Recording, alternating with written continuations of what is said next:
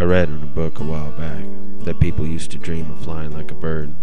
We came up with the airplane, and people still dreamed of flying with the birds. Now, in a day where any man can simply float off on a thought, what do we dream of now? A nice car, a house, and our own island. Maybe we'll meet a nice avatar to ride along. But who wants to follow someone else when you can be anywhere in a few seconds?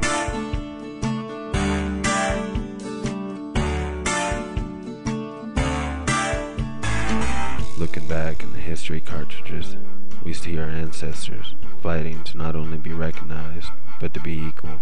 When the world was only seeing 8 bits at a time, heroes such as Mario and Mega Man fought alone to make us known. But being stuck in 2 dimensions limited our freedom and separated us from the real world. When Mega Man and the others broke into 3D, it gave birth to the possibility of the world we now see.